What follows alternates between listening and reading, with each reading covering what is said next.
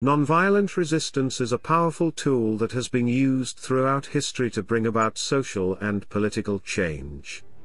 From Mahatma Gandhi's Salt March to the Civil Rights Movement in the United States, nonviolent resistance has proven to be an effective means of achieving justice and equality.